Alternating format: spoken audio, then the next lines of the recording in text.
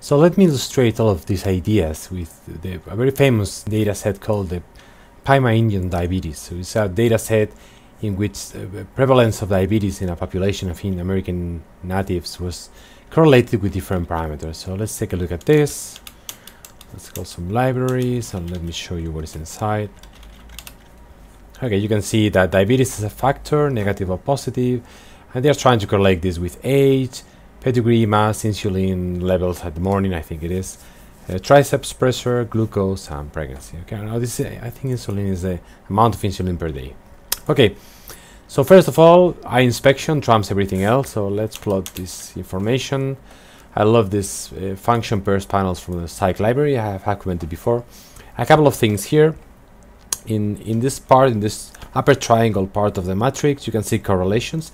These are obtained 2 by 2. And when the variables are numerical, like pregnant and glucose, this is a linear correlation. And when you have a categorical variable like diabetes, this is a logistic regression. So this is a kind of logistic regression for free.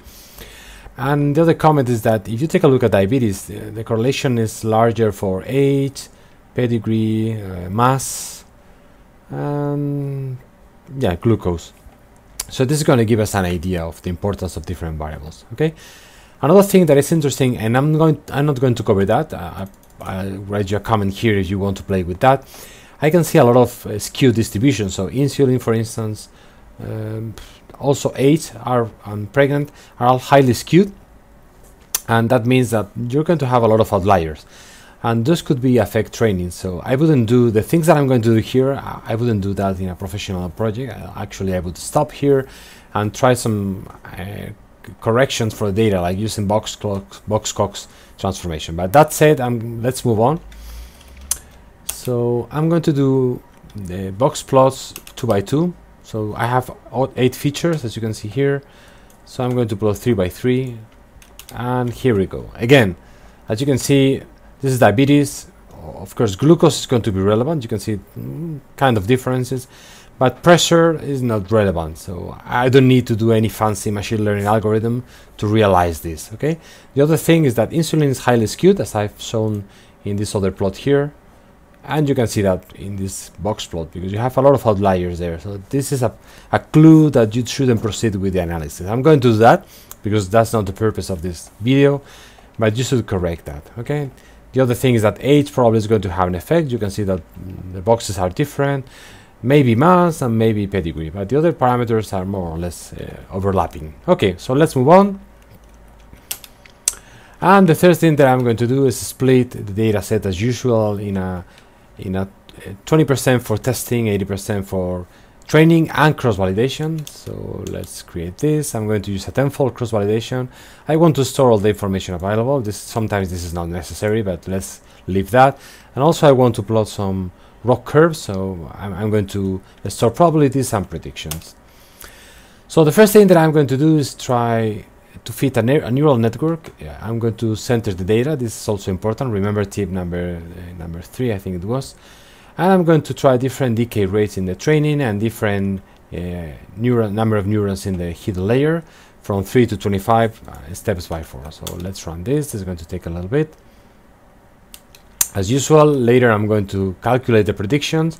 If I don't say anything, as this I'm training a categorical variable, the predict function is going to produce a vector with, in this case, the 2 levels of the variable. In this case, the levels were, I don't remember, well, somewhere else, probably positive and negative. So this is going to be a vector with positives and negatives. So let's run this, and let me show you inside. Here we go.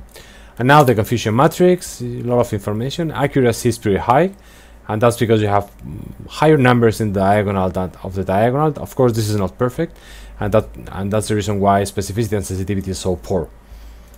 So more things that we can do is take a look inside. So cross-validation tells us that the optimal size according to accuracy, be careful with that, is 3 neurons in the hidden layer and the decay rate of 10 to the minus 3. What else that we can do? Let's plot this training. You can see that this is the optimal one is this, probably this 3, but maybe 15 is going to perform well. It depends on the objectives of your model. And then let's plot the neural network. So here we have, if you want to plot this, you have to remove this figure. This is not very, very fancy, but okay, let's do this fast. And this is the network. Okay, another thing that we can do is try to evaluate different metrics. Among all of them, this is the true probability in each bin. You can see that you have some parts which are outside of this straight line, so this means that this is not very accurate. And the other thing that is easy to interpret is the rock curve. So this is not perfect, otherwise it would be like kind of a step here, and the area under the curve is not very high, 79%. So okay, let's move on. I'm going to train now our decision tree.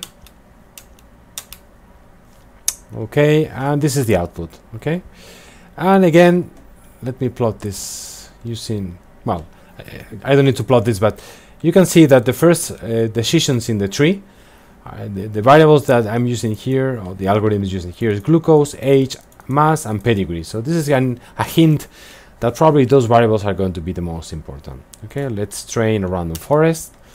And now, one of the tips that I was saying, compare different models. In the case of neural networks, decision trees, and random forests, remember that they have implemented variable importance criteria inside. So here we go. Oh. So here we go. Then we go step by step. So the first plot is this one. According to neural network, the most important variables are mass, glucose, and age. Pedigree could be kind of similar to age, so I would consider including that.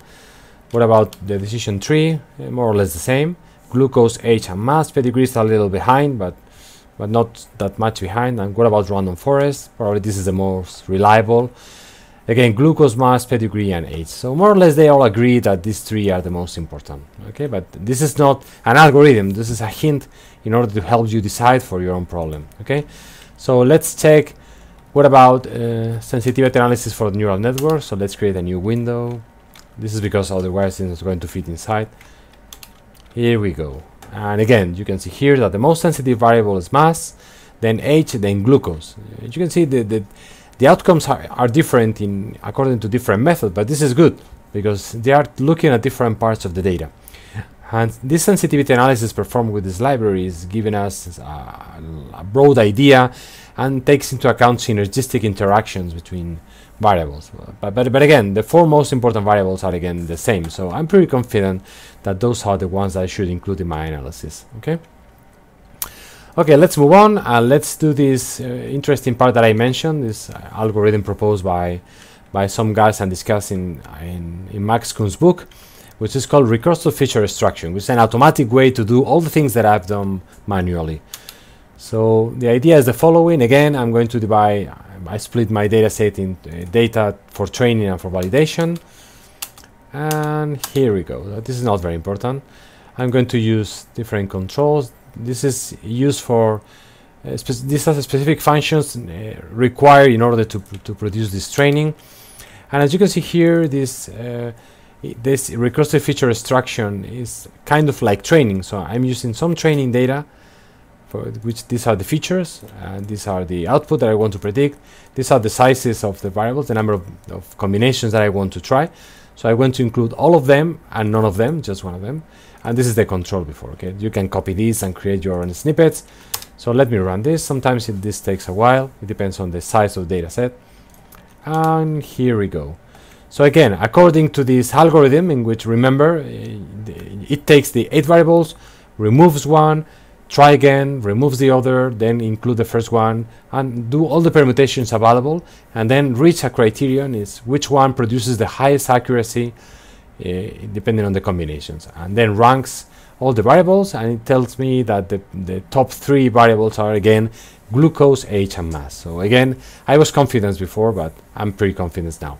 If you take a look at this table, the higher accuracies are reached for this one, variable number 3, variable number 4, variable number 6, and I think those are the indices of these variables. Okay, you can plot this, and this method tells you that 3 variables is the optimum number of combinations. Okay, I want to remember to recall you something that I've mentioned before, these distributions are highly skewed, so I would take this with a pinch of salt, because probably most of these predictions are not very robust because of those outliers, and depending on the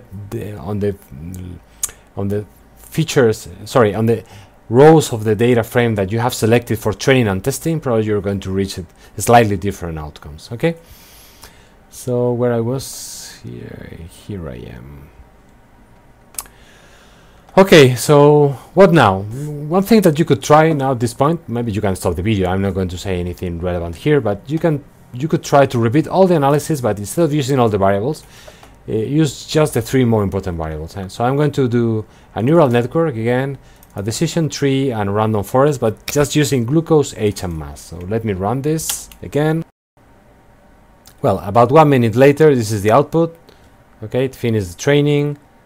And let's plot the confusion matrix, and you see that accuracy is a little bit higher than before, and also have improved sensitivity and specificity. And remember, I'm not using instead of 8 variables, I'm using just 4. Probably I could improve that, including pedigree. Remember that pedigree was somewhere in the boundary between important and not important. Okay, let's create a decision tree.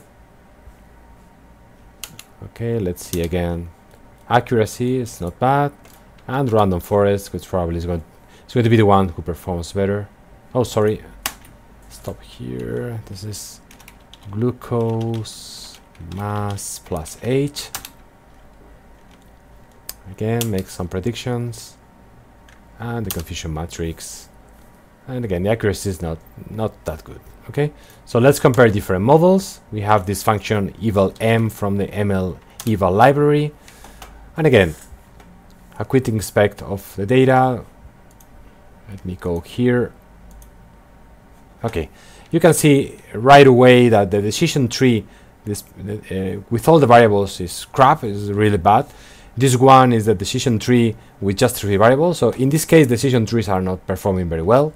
This is the original neural network, and this is not bad, 0.71. But the best methods here are the neural network with just 3 predictors, the random forest with all the predictors, and random forest with just 3 predictors.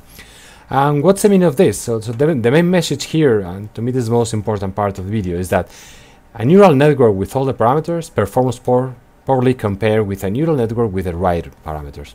So going back to at the beginning of the video, so why does it matter? So it matters because less is more. So the most interesting variables are going to improve your fitting and are going to improve your classifier, and in the end you're going to have a better model. And now this is the end.